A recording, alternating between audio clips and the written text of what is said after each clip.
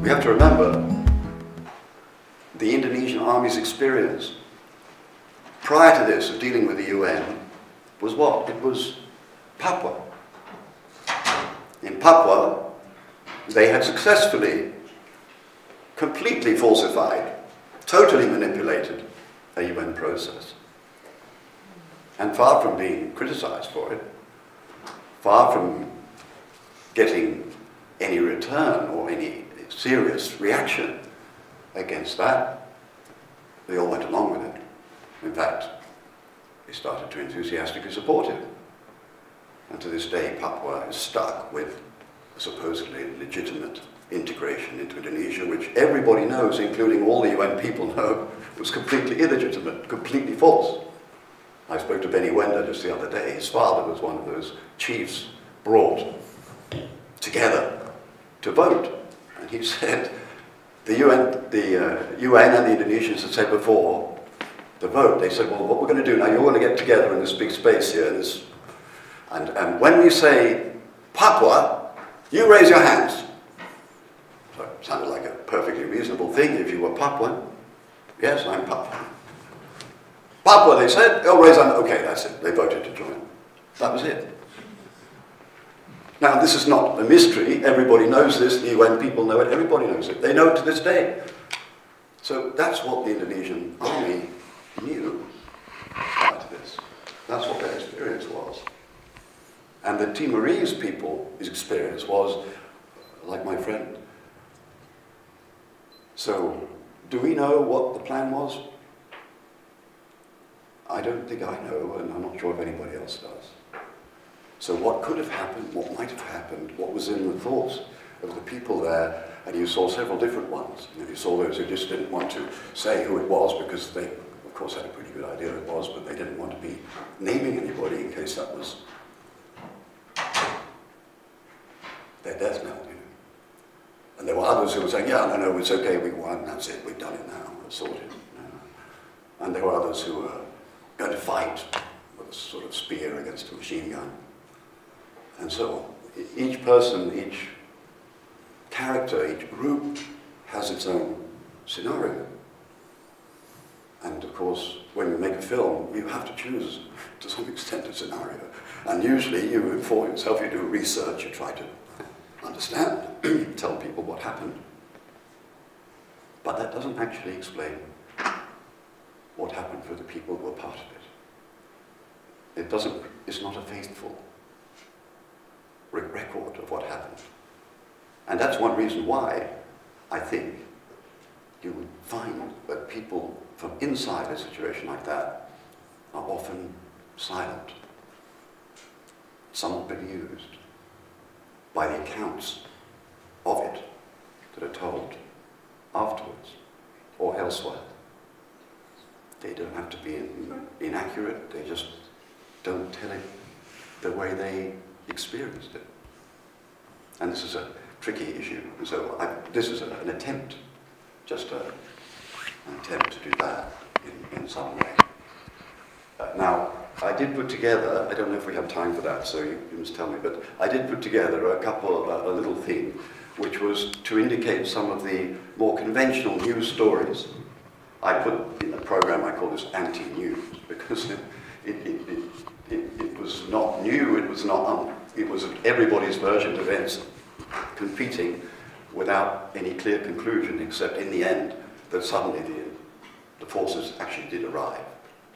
And for me, that was the moment when independence seemed likely. I just come from Yugoslavia, so Srebrenica was in my mind when I was there. And I could, go into what the journalists were saying and not saying and so forth. And many of them were saying, when I said I wasn't going to go, they looked at me and they said, well, how are you going to get out of here? But of course, I didn't know the answer to that. But that was the sort of, there were these events are sort of left behind once what happened. And in the archive, what we try to do is to document many different aspects of the birth of the nation of Timor-Leste. We have 4,000 hours on Timor-Leste at the moment. We don't know entirely what the story will be. We don't do what we normally are asked to do if we're trying to fund a movie. Tell people what the movie is. What we do is we try to understand what the themes of significance are, and they don't necessarily, are not all political necessarily. They could be cultural, they could be sporting, they could be all sorts. Things which seem to have important aspects of the ongoing story embedded in them. And then those stories, you try to follow them. There are many different stories. And when you get an opportunity, when there's a moment, when there's an audience, then you make a film. You make it for the local people, whether it's an anniversary or it could be an issue, or for foreigners who may come.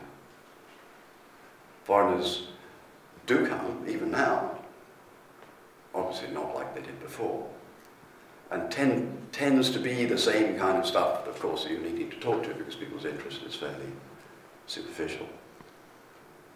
But that ongoing process of trying to document the birth of a nation, which is the broad task that we have set ourselves in the archive, goes back, of course. Partly you're looking at research into the materials that we have from before and materials we can find from before. And it also goes forward. We're looking to see what is the key issue, what's developing, and things develop which you don't expect. And you try to understand or try to keep a material that is relevant to what's important. And if you've done that right, when there's an audience, it could be because of a news story, it could be because of an occasion or a local occasion or an anniversary or whatever, then you will produce a film for that, or an edit for that, or a selection for that. If it's for local people, very local people, they don't really want your edit, to be quite frank. They want to look at as much of the old, unedited material as possible. And of course, that's the other side of it. You try to involve other authors in making films. So local people, we work, all the people at the centre except me, and occasionally we get money to hire somebody else, or we find a way to work with somebody else from outside. But we're working with the Timorese, and they do a lot of stuff going to the mountains or in communities and showing material and getting from that material more information that they might then go back and we might then develop and so on. It's a constant process. And outsiders also are engaged in this. I made a list. We have distinguished filmmakers here present who have used some of our material here for the New Zealand audience and others. But we have filmmakers from all over the place: Canada, United States, Europe, France, England, Portugal, etc. And we work with them. We don't, obviously, we do it with the way that people do with archives, but we are creatively involved. And for those who are interested, I brought one or two little films here, which are the result of this kind of process of cooperation, should people want afterwards to take them. But we ourselves also look back at things. So I've done a lot of work on, for example, the Santa Cruz massacre. And this is part of a process which has become part of the founding memory of Timor-Leste. This is a key issue.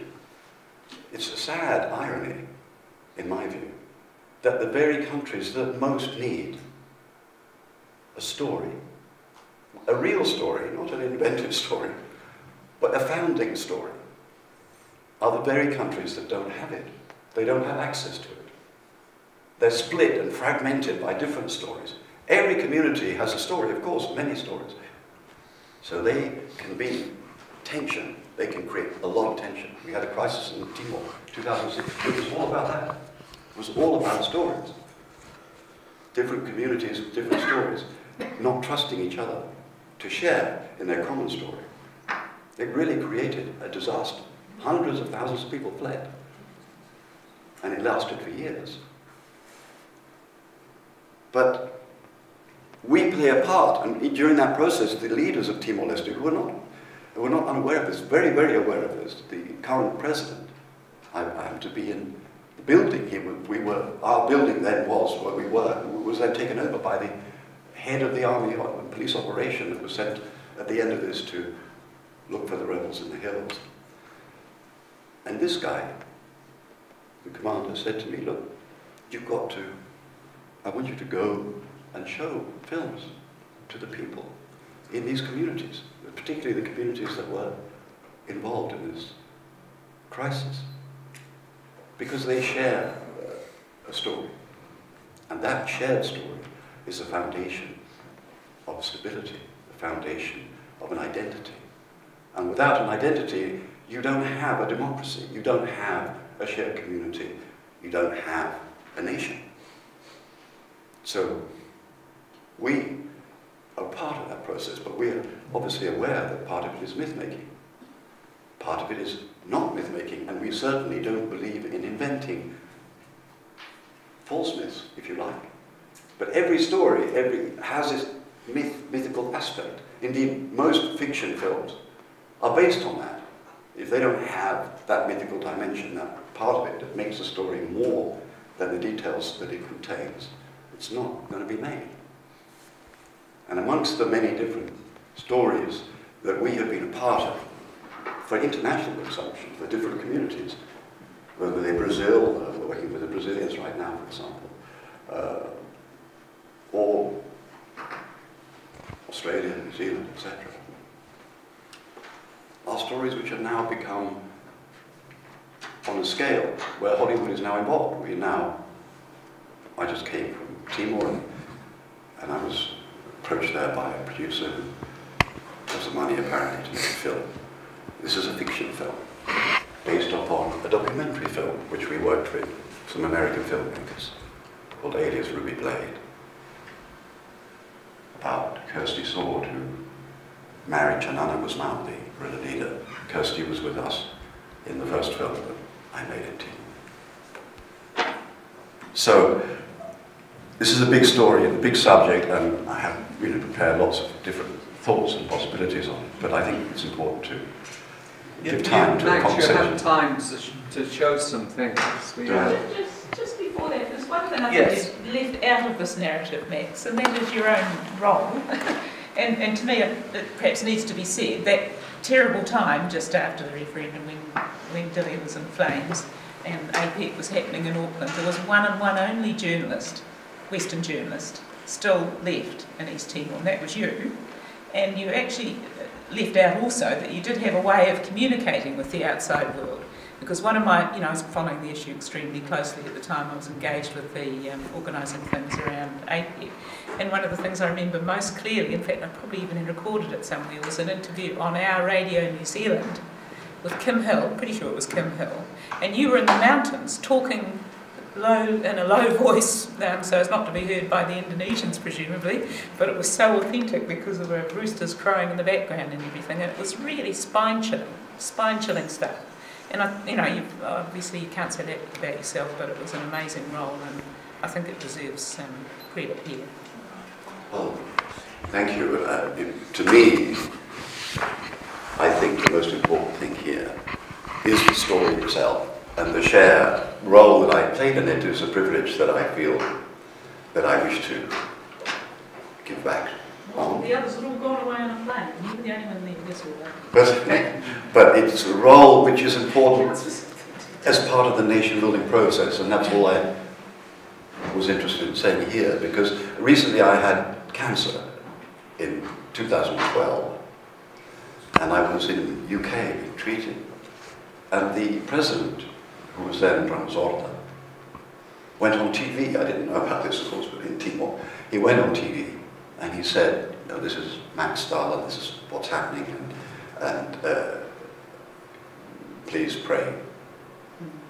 And the result was extraordinary. I don't know if it was just Jose Horta's intervention, but they had made a kind of a totem, if you like, out of me. I became a way, not cynical way, you know, totally genuine way for people to remember and to share the story. And I was part of the story, as Marie said. So I became part of that story. But there are many ways in which the government is trying to do that, trying to build that story, to put the sort of Nelson on his column in the consciousness of the people.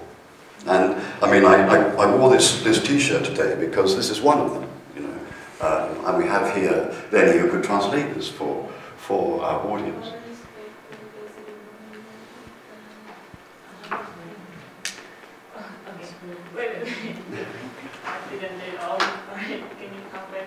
Yes, well, I know what it says, but basically it is for a T-shirt, one of a number that were made in Timor, which the people who were veterans of the day of Santa Cruz wear.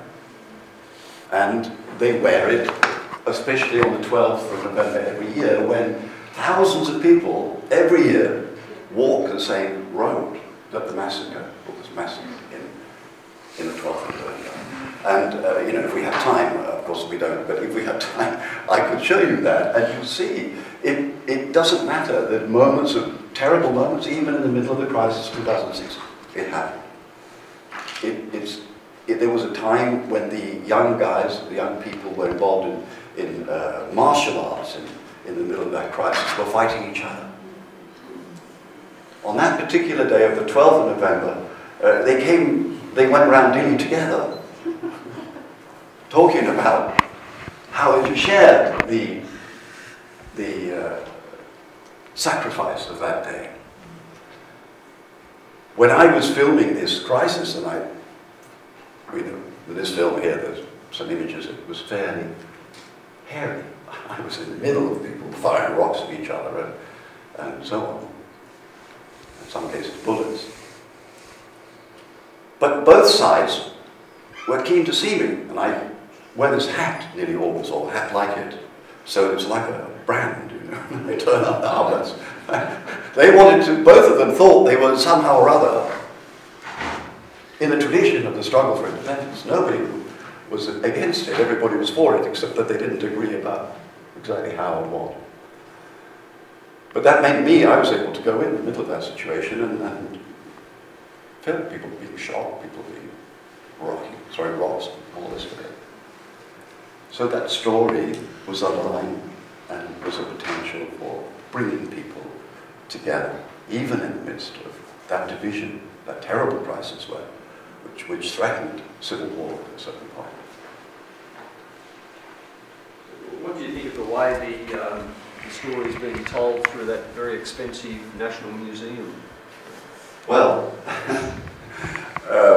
the National Museum, of course, is a part of the National Resistance Museum, and indeed, we have been asked by the government to work with them, and they are actually building us a building behind it now.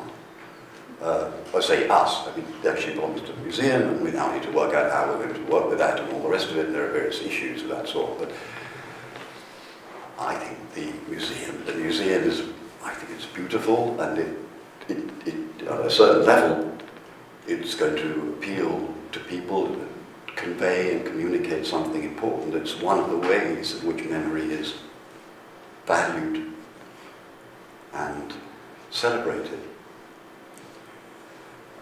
My vision of it is that it shouldn't be the main way, or it shouldn't be the only way, it should be the base, if you like, or a base that we should try to open up and bring the story to the people, not just wait for the people to come to the museum, because of course the vast majority of Timorese will never go to the museum. They feel intimidated by such a place, even if they could go there. And engaging in a debate, in a dialogue, a debate is the wrong word, in a process of communication with different communities, it changes your own perception and understanding all the time. At least it does mine. And we have many other, apart from the struggle, we have many other concerns, interests. The memory is, of course, a key and a core issue for us. We continue to work on how people looking for the remains of the dead, or scattered all over Timor, collecting, and the processes and ceremonies both traditional and Catholic, which surround that. And people value that. There's a kind of a part of a memory which is symbolic, you know, like a museum. I mean, how many people actually go to the museum? Probably a tiny number in any country. But I bet you the vast majority of them would be very offended if they didn't have a museum. They want there to be a museum. A museum is part of showing that we have a history and we have a story. Even if you never go there in your entire life, you definitely want it there. So it's important that it should look good. It's important that it should be there. It's like a monument in itself. And that process we work with. I mean, I talk at the museum a fair bit. I work with them. But most of what we do is not there. Most of what we do is in the communities or, on the editing table.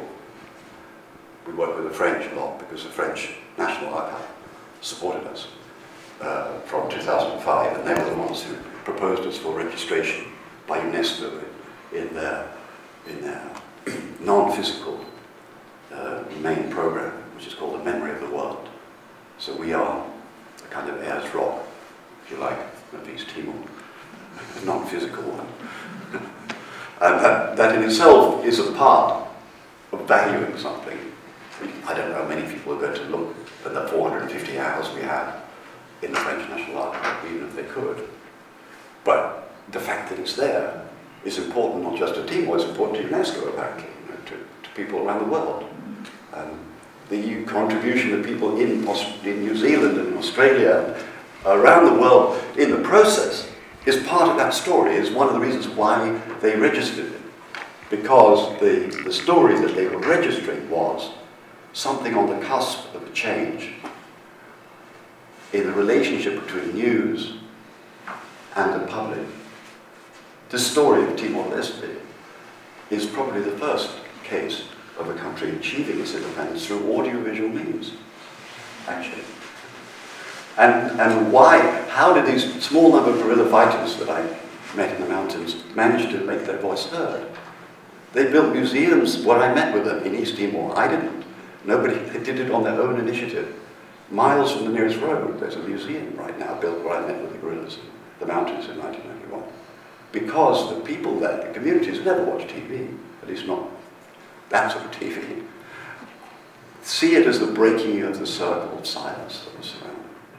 And what was that circle? It was the thing that stopped them in communicating with people like yourselves, people outside who shared their values. And through that shared statement and demonstration of values, people around, small groups of people around the whole world were able to create a movement.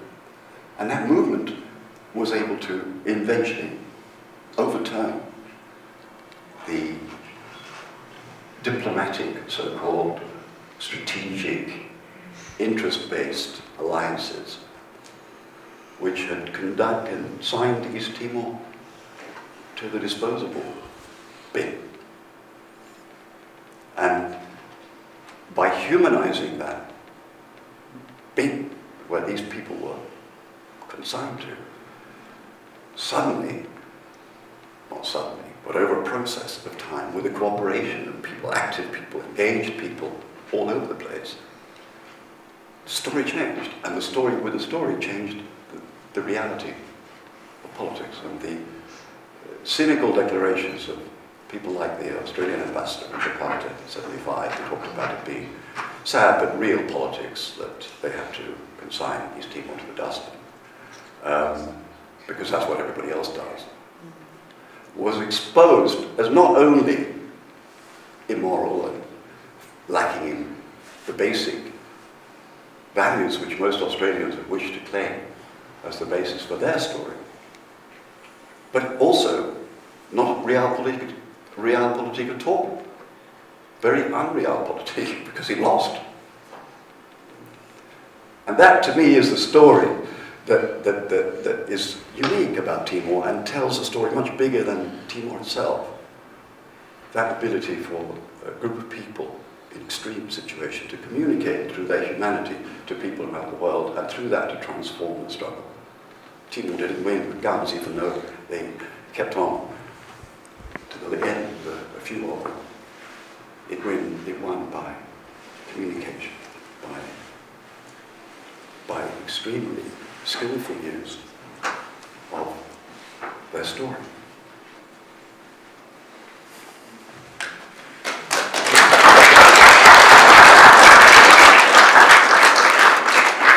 Obviously, it remains for me to just thank Max for a memorable, punning on the term, presentation. And thank you very much. If you wish to have any further discourse with him, I'm sure he's ready and willing for that. Thank you.